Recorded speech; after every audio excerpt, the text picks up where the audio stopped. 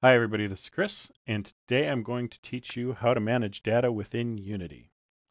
We are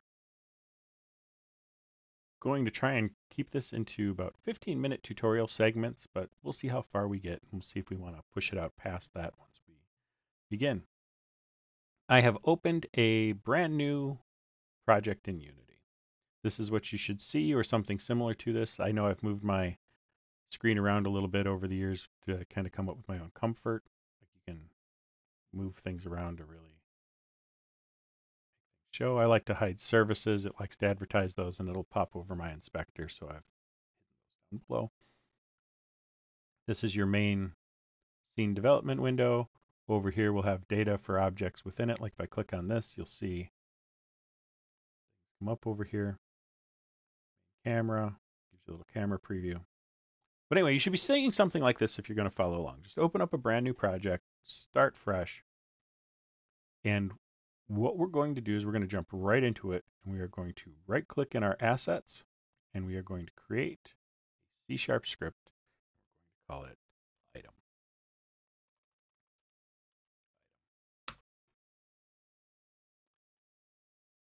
To edit this, just double click on it.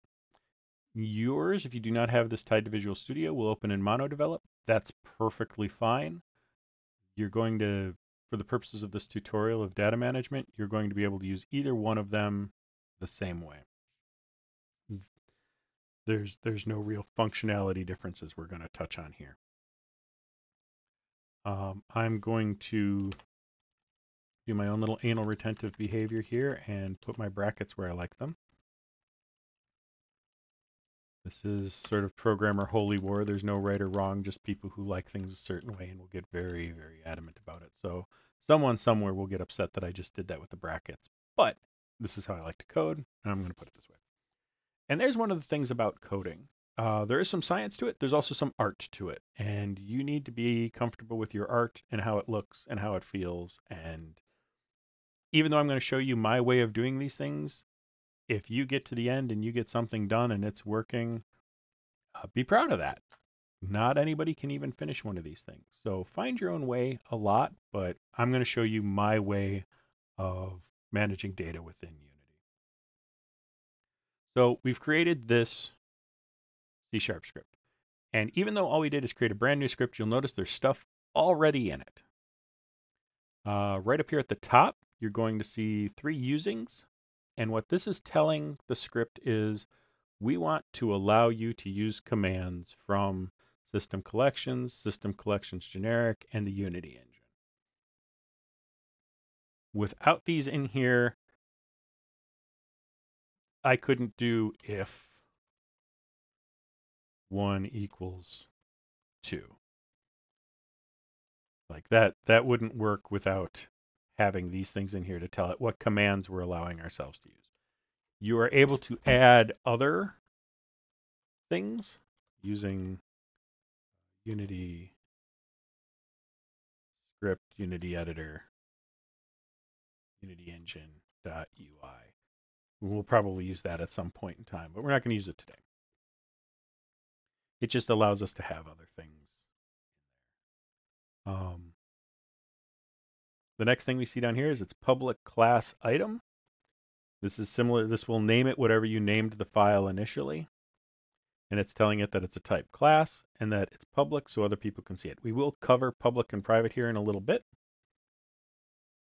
Mono behavior is saying that the item is inheriting functions from the mono behavior. So somewhere else there's a script that looks very similar to this of public class mono behavior. And that lets us do things like have this void start, void update. There's a couple other things like void awake. And then, oops, what are you doing here? Parentheses. I don't want you there. Void fixed update. Now, fixed update's one we're probably going to use at some point in time if this tutorial series keeps on going. But for right now, there is no need to worry about it. We will cover the differences and we will cover everything else when we get to them. I just want to point out they're there so that in the back of your head, you know they exist. You don't worry yourself with them for the purposes of this project. Now, we need to create some data for our item. It's nice that we have an item, but we need to worry about things like, does this item have, helps if I spell string correctly, name of item. And let's give it some hit points so that this item can wear down. We may want to add other things later, but I wanted to just get these first two things in here. Now we've created this name of item and we've created this hit points, but they're sort of just empty buckets right now. So we're going to create name of item torch, and we're going to create hit points equals, let's say 10 to start. That works for me. Hit points equals 10, name of item equals torch. And now we're going to kind of try and call those from somewhere else. So we come down here and update. Maybe we want to make the hit points go down every turn. So we do hit point. Oh, they're not here. And this is because when you declare something sort of between two brackets, the easiest way to think about it is when you declare something within brackets by saying string name of item, it exists only within those brackets and anything under those brackets. So if I was to put a if 1 equals 2, create some brackets, although it's not going to like that because equals is double equals 2. Then I can do name of item equals burnt torch. And if I do an int rounds remaining 3, and I come down here and type rounds, see rounds remaining doesn't exist down here, but from within here, rounds remaining does equals 2. So the larger set of brackets will always be where all this is held. We can even go down and show you, down here, hit points doesn't exist down here. I think we were just talking about that. So what you need to do if you want something like name of item or hit point or something tied to the entire item itself is you need to declare these out here in the class. So string name of item torch. Oops, need to put it in parentheses if it's quotes, if it's a crotch. Let's see if we can spell correctly yet. All right, getting closer. Int hit points. Actually, let's take this out completely. Okay. Now, you'll notice that this says this is a local variable. So we're going to do this. Club. We're going to show you the first, I'm going to show you a command here you're going to use a lot in this game. Debug.log name of item.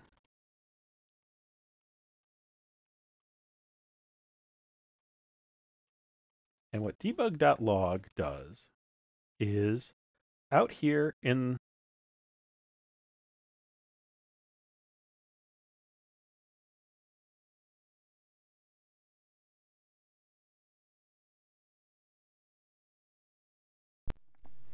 okay, what debug.log does is out here in the console, kind of jump back for a second.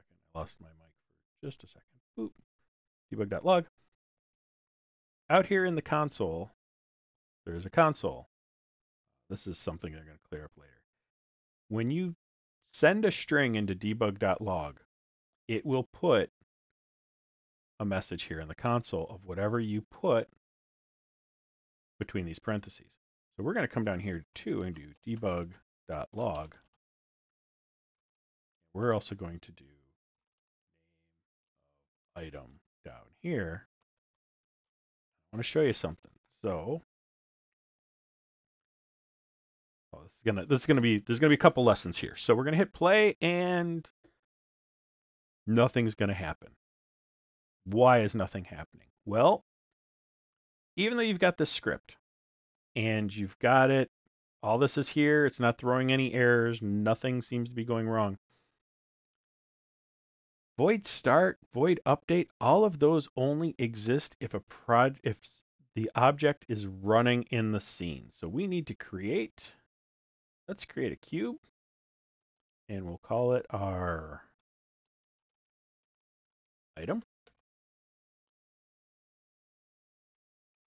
Call it our item avatar, just for some differentiation. I'd probably call it item if I was creating a game, but I want to do something else here. Mesh, sorry.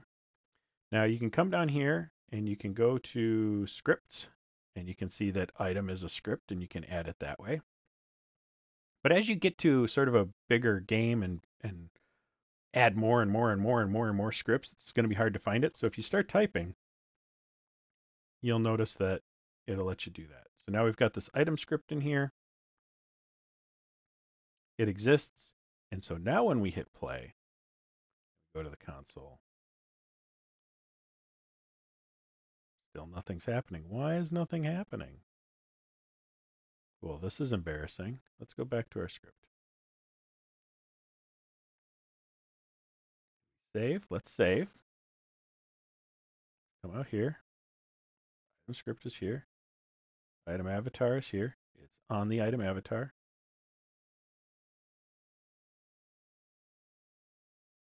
Oh, I see why. Okay. I didn't have these turned on. So you see that there's torch and there's club. So even though torch exists, it calls it torch. The name of item, it's created a new name of item. It's overwritten this one, and it's keeping it only within these brackets, while this name of item is still existing in all the other brackets. So be careful when you're declaring stuff the same name. You kind of don't want to do that. And that's one of the reasons I recommend when you're making variables and declaring variables, declare them all at the top of your class right away, even if you're not going to use them for a little bit into the class or structure or whatever, just so that you see where they all are. Now, if I was only going to use something like in start, then I might, so let's do this now. Let's save this. Let's go back in here. Let's stop this. Clear everything. Let's click collapse. So there's some functions here you can do within your debug.log. I should probably go over those. Collapse, you're going to see this come up and it's going to say torch and torch. And notice how it's just adding up a number, where if I don't take collapse, it will give me a new line for every time it does that. Error on pause, or pause on error. Connected plays, we don't really have any of that going right now. You can clear it and it'll just create new stuff. You can hide messages, you can hide warnings, you can hide errors. We don't have any errors or warnings right now, which is great. But let's stop this. Let's clear this. We don't need this anymore for right now. Let's go back into our script. So this is why it's important to, if you're going to create something that needs to be used in all your functions within, and this is what this part's called, a function. It's going to be used within all these pieces. Your start, your update, maybe some other things. You want to declare it in the level of the class. Now, and you'll notice that even though I declared it as club up here, let's go back in one more time. I declared it as club. It only says torch because the start redefines what that means up there and it changes it. Where if I were to do string here, it would create a second variable name of item and would not call the rest of it torch.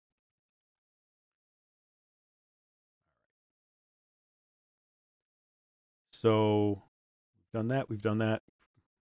Let's now go in and do this. We're going to create. Actually, let's just do this. I'm going to click on this and hit Control D to duplicate it. You'll notice now there is a second item avatar on the screen called item avatar parentheses 1. And there is two things. So if we hit play here, we're going to watch it go up twice as fast. There's two torches. It's counting both. Let's spread these apart so they look a little better to the camera. Yep, now we can see two. Perfect. What we want to do here is I want to go back into script and I want to be able to manipulate this from within here I want to be able to make changes to these values without going into code. So what I'm going to do is, these are essentially written as private. And what I'm going to do is I'm going to make them public. And I'm going to make it public for the int. This means that things outside of here can see and interact and manipulate with this. Still a little bit of a trick to it. We'll cover some more of that later, but if I come back in here and we'll click on this item avatar, you will now see that there's club and hit points equals 0. Club and hit points equals 0. I want to get rid of this for right now because we no longer need this here. Back in here, we can make our assignments here at this level. And let's give this one 10 hit points. And let's give this one 5 hit points. And let's call this one torch. Save. Oops. Actually, don't need to really do that just yet. I'm going to hit play. I'm going to clear this out so there's no messages down here. And I'm going to hit play. And you're going to see that it says torch and club and torch and club. And even though these are both using the same script, exactly the same script, we only have one script in our project. They are treating it as their own sets of variables. And they are showing you different sets of variables down here. Okay, I'm going to put a break in here because we've just passed 15 minutes. And when I come back, we will start talking about passing data not only around within an object, but between objects. And I think that's going to be pretty interesting to work with. All right, thanks everybody.